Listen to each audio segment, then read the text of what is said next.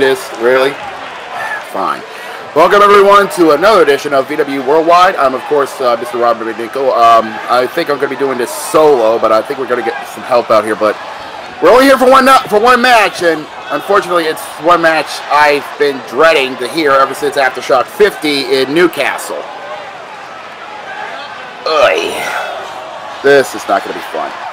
Because our only match here tonight is Chef Hatchet, Chris McLean's hired-on hitman, is going head-to-head with Hit Kid Worldwide in a no-holds-barred contest. Yay. Well, here we go. Oh, God. And remember, this was a straight response from Chris after what James did when he called so-called Pandora's Box open at Aftershock 50, where he said he will face Hatchet. He wants Hatchet again. But this time he said, and I quote, if he wins, get a match with McLean where both his VW contract and Chris's VW contract are on the line. Whoever loses is gone. But there's a caveat. If Needham loses to Hatchet at the event, he's out. So that means one way or the other, frickin' Chris McLean has a chance trying to get rid of one of the Needham brothers. Or maybe both, considering what's going to be happening here in just a few minutes. Because Chris did try to throw a curveball at Aftershock 50, going out, bringing Chef Hatchet to pounce on Needham. But we weren't prepared for Hit Kid to come barging in there with a baseball bat.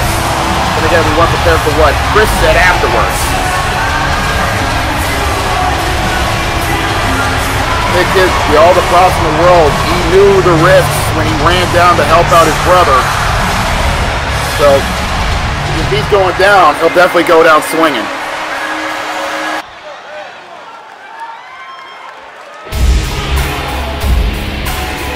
Here comes the bastard himself.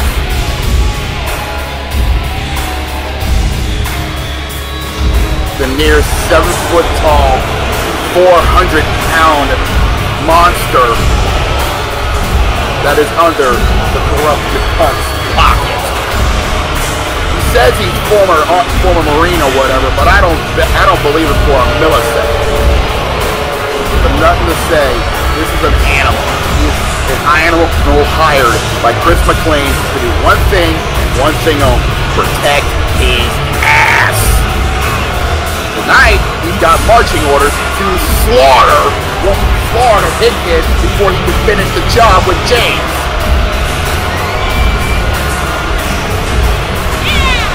This is not going to be a pretty fight. This is going to get nasty. But this is all to send a message to James Needham that come to the event, they fight again, no holds barred. It will be Needham's last night in virtual wrestling, and it will be Chris's night to shine. I feel disgusting just even being here. What's been going on lately with VWU? Kind of fair enough. AJ, I feel sorry for you. Here we go. And already, Hit Kid throwing in the punches as much as he can. I don't blame him. But unfortunately, God! Hatchet, who outweighs Hit Kid, mind you, by nearly over 300 pounds and takes over 2 feet of height, is easily manhandling this. This is nothing more than management having a fight with each other. But honestly, when it's considered it's James Needham and Chris McLean, it kind of seems fit, because we know from history's past, Chris McLean has thought it out for not only Hit Kid but for James as well. Not only screwing Needham out of multiple DCA world title shots, but just constantly treating him like the dog shit he is, saying it's all his fault. Ah, guts. Spinning side slam. And Needham has stated that no matter how hard he tries, he will try to get rid of McLean, but that's easier said than done because, like D-Wall has stated, Chris has got an ironclad contract. And unless he does something really stupid in DCA, it ain't gonna happen. And that's the loophole. Go Snake Eyes. Well, unfortunately, I have come in. Roman, it's good. Yeah, good to see you there, Roman. Well, I don't think this ain't good circumstances.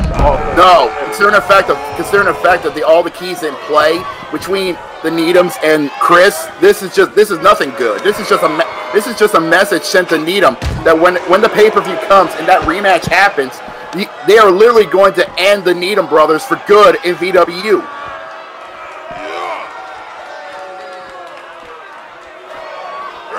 Oh, God, Snake Eyes!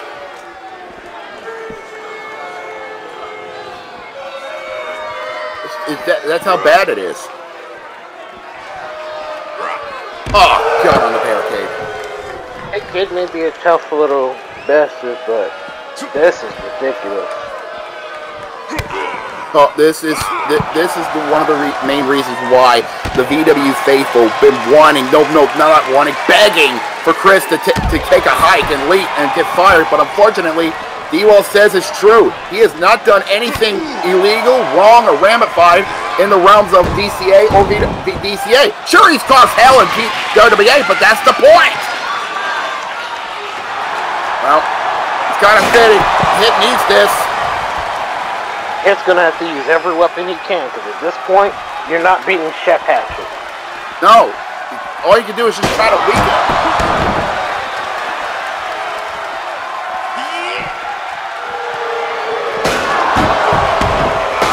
Battering him with that chair over and over. Yeah, massively chair shots. Doing what he can to put some damage to this near 7-foot, 400-pound animal under Chris's pocket. Oh, God, not again. By the way, Chef Hatchet is 7'4", 390 pounds.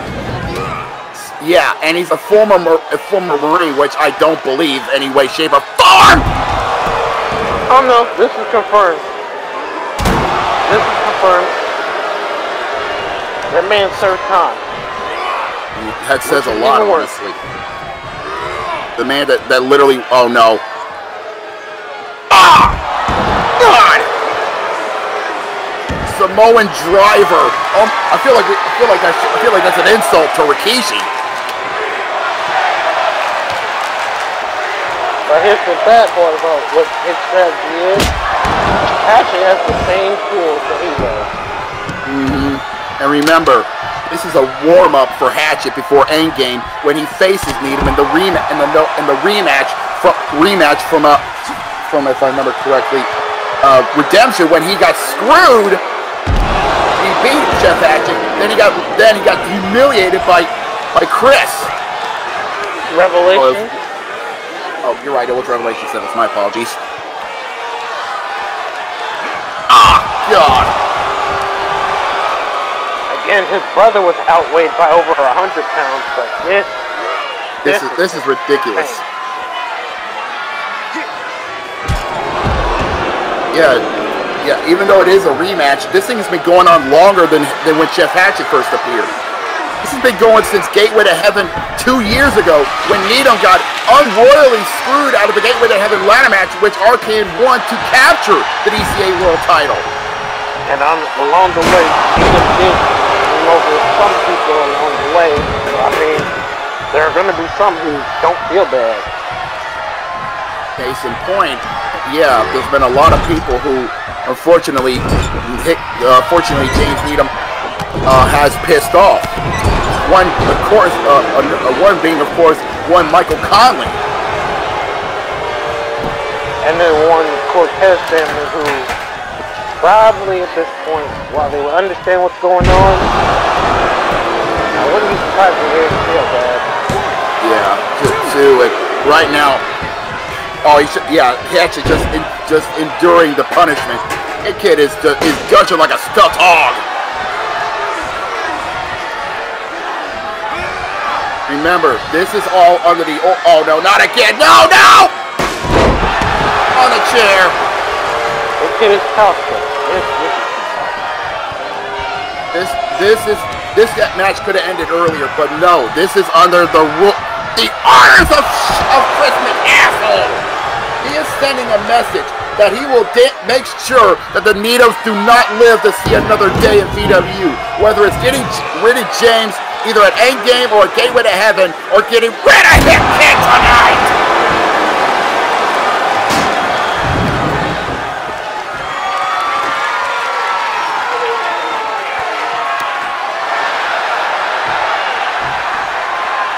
Unfortunately, we can't do anything because, as Chris stated, oh, Jesus, Mary, and Joseph! This is how we spend Christmas. This is how we have to spend our Christmas. Yeah, this is very joyful. My ass!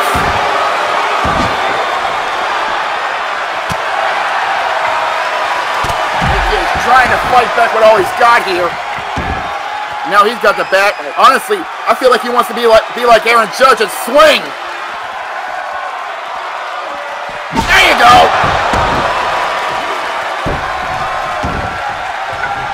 I think this best strategy. Honestly, you better disregard this. Jesus Christ, he just hit his own legs against that apron. And still landed the frog splash on the Chef action. There you go. Go after the legs. Make it. Go ahead. Take them apart. That's the best choice you got. That's all you can do. Specifically, go after the legs. Get rid of the power. Get rid of the vertical base. Lay it down to your level. That's what you got to do. And remember, win, lose, or draw, James Needham will still have Chef Hatchet at Endgame, where if he wins, he will get a match against Chris McLean, where both their VW contracts are on the line. Like you just mentioned earlier, that ironclad contract thing is going to come into play. Yeah, that's the thing, because that ironclad contract is stayed that way, but for only DCA. So that means he can do whatever he damn well pleases in VWU! Case in point! It could get rid of him in the rest of VWU. Might not get rid of him in DCA for all we know. That's the only issue, unfortunately. Yeah, but here's the thing, though. I mean, lest we forget, of course, Nina got his own issues to deal with. Case in point, he's got a title for title match at Oblivion against Justin Lupe for both the United title and the World title. Then he's got Hatred, and Kenshiro at Hatred, and of course, he's got Kenshiro at Gateway to Heaven. At this point, I gotta ask, how much more is he willing to put himself through? Jesus Christ on the concrete. That's the big question. He has stated multiple times that he will gladly play the hero. Oh, what is he doing? Hey, what is Hatchet doing? Oh God, elbow drop. Oh shit, they're right in front of us. I can see him punching away. Yeah, I don't know why you're saying that table right now. I'm already moved. Yeah, you got a point. I'm getting at it. I'm moving back here. Thank God for Bluetooth. Look, I'm not getting no table with those two. With these two? With this jackass? Hell no. Just stomp it away. Remind you, those are military boots, not wrestling boots. Those are combat boots.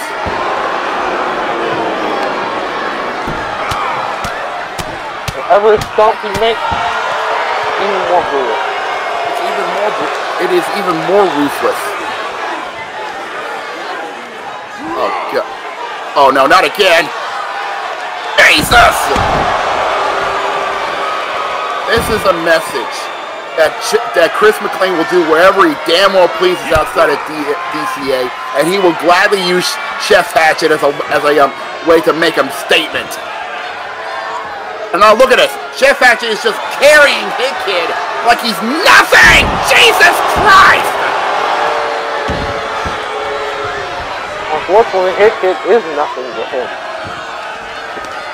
It is. He's, like you said, he outweighs him by over 200 pounds!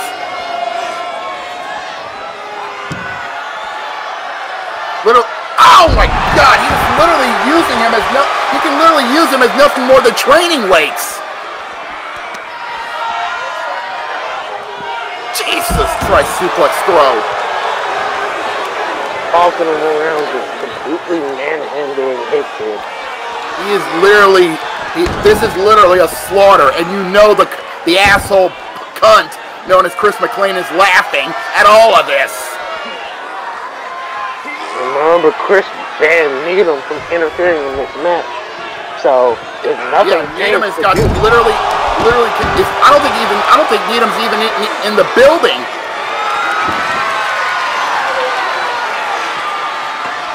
Yeah, Hit Kid blocked. Yeah, because if Needham tried to, he would throw the match, and there it goes. Basically, he had to have his brother suffer just so he can get his hands back on Hatchet for payback from Revelations. Again, I will ask, how much more suffering are these two willing to endure just to get what they want? Yeah, and you have to remember, Needham had to take the next Aftershock back in Manchester. I think that's Aftershock 52.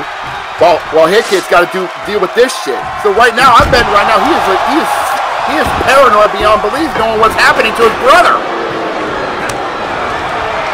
Oh God! They don't really have a choice. Just deal with it as it is.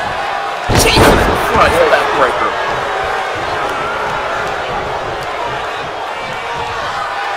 Like you said, Roman, this dude is 7'2", 390 pounds of just military-trained animal. Oh God! Oh, he's got the claw. Oh, he's got the claw. He is literally squeezing on Hit Kid's head. He is trying to literally crush his skull. This is ugly. And it's made loud and simple and clear. From Chris McClain. Once I'm done destroying your brother, I end your career. And you have no one to blame but your sad self.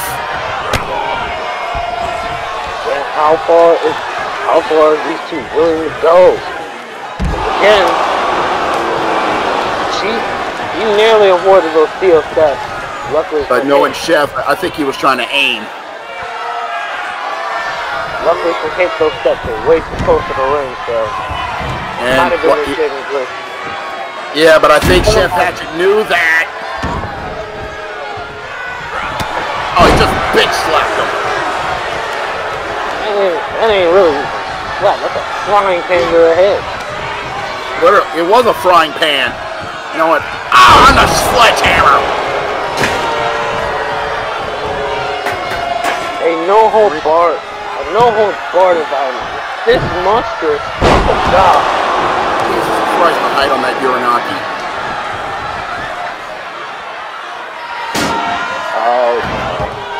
Oh God. Well, remember, like I said, this is direct orders from Chris McClain. Take out Hit Kid, and then take out James. And then we won't have to worry about the Needhams. Getting some eerie vibes. There's a certain show where another commentator ended up eating some steel steps.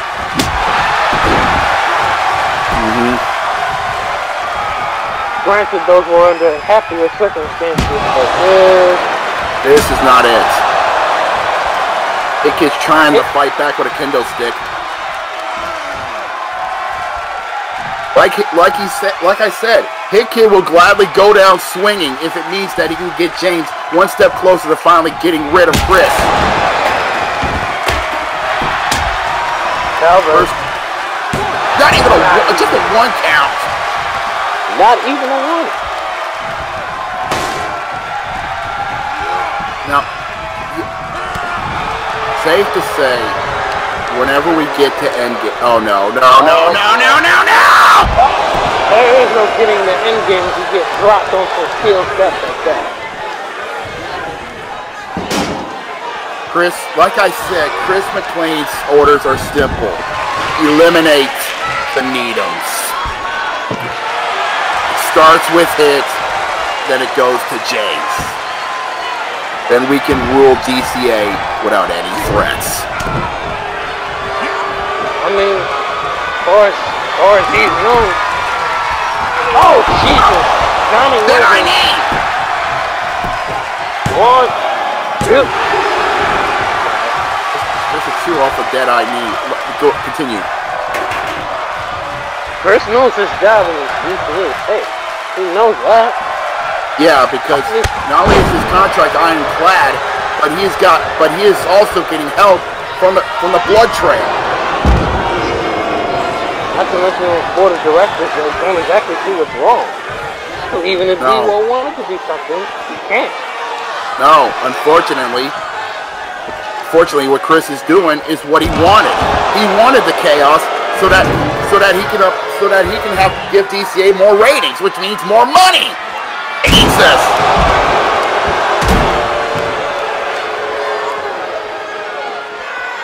Maybe the match at endgame would be able to put an end to it, but that would depend on Needham getting past the board of directors. Again, board of directors are stubborn. Trust me, I know this is a little stupid. Yeah. Aren't you like a member of the board? No, well, yes, but they also tried to bring in Gnarly. So that was fun to deal with. Oh, God. And remember, at endgame, it could be either Needham finally gets his hands on Chris in an official match, or it's the end of James Needham in virtual wrestling. Oh no. Jesus Christ. Oh, he's not done. Double tap. Triple tap.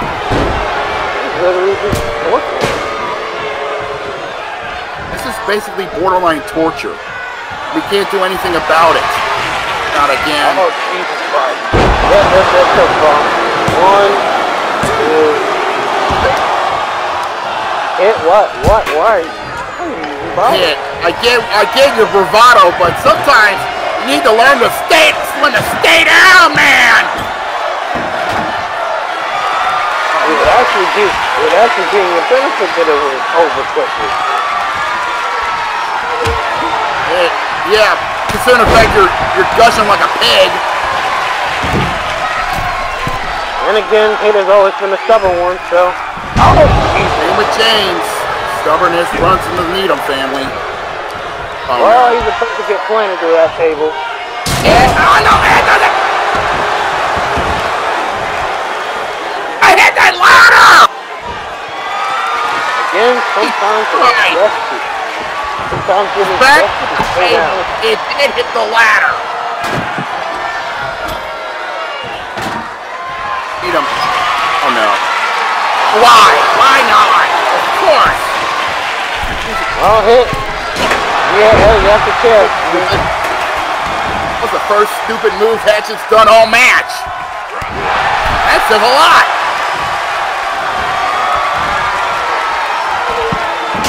What is he doing? Oh, he's trying to fly here. Oh, he got it. You only got a choice. You gotta go all out, otherwise. This has been mostly all Hatchet. Hickett's been trying to fight here. Give him credit for that.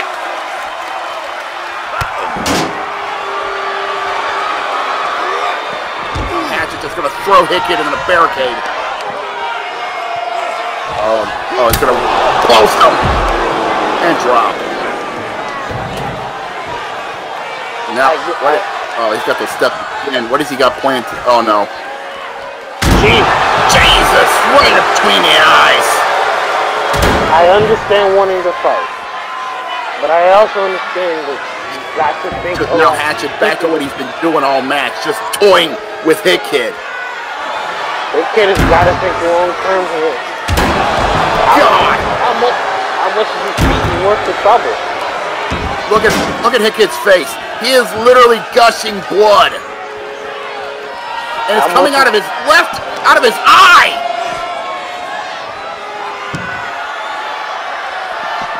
I don't think it's more so blood coming out of his eyes. It just seems there's so much blood it's beginning to cover his sight. What are you doing now? Oh, I have a bad feeling I know exactly what he's doing. Yeah, this is what Chris stated when he said you want to Hit Kid would join his girlfriend on the MIA list. Because we haven't seen Mario Pond since her match with Carmen. Unfortunately, Hit Kid may actually be on his way to joining her. No, you're not again on the flaming table! Stay down. Seriously, stay down. I'm telling you this as somebody who wants to see you actually get past a lot of this you're dealing with right now. This is over. Just end the match, for the love of God. Hatchet. Done what you needed to do, Hatchet. Hatchet. Your point is improving. Oh God. No. You want? Yeah, of course. He wants to send more punches. Oh no. Your point's proven. This what is without a doubt the literal execution of Hit Kid Worldwide by the orders of one Chris McLean. Good Lord! Oh my God! His head! It's done. It's done. End the match, Hatchet! You done what you needed to do, you fucker! Now what? There we go. You know what? You know what? I know it's not. It has a name. Hatchet Driver. I'm not even gonna dignify it by giving it a name. Now for the finish.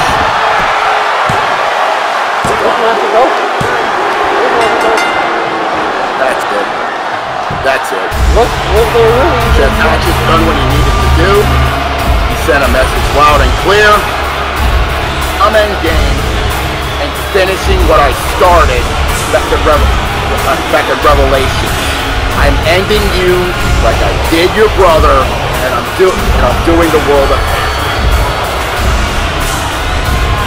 Even in an environment, once again, when he is at war with the world, and unfortunately, the world presents Jeff Hatchet Hatchet. would have been ended way earlier, but no, Hatchet had a mission. Number one now, utter annihilation.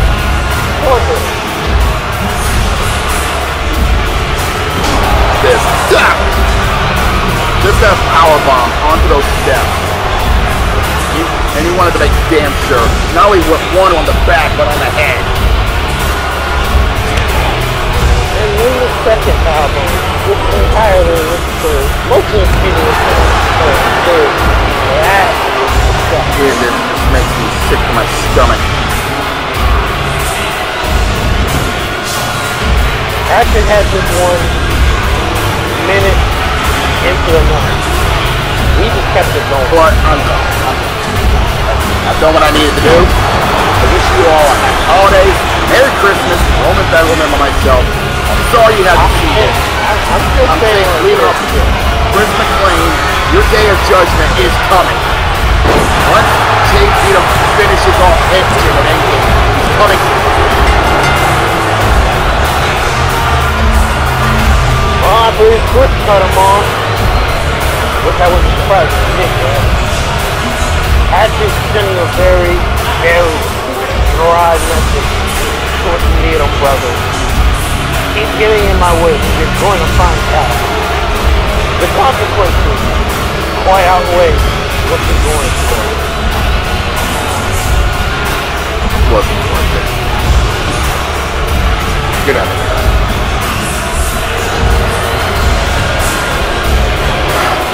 Roman Bedlam, for myself, Robin McNichol, thank you so much for watching this slaughter. Have a happy holidays, a Merry Christmas. We'll see you guys next time.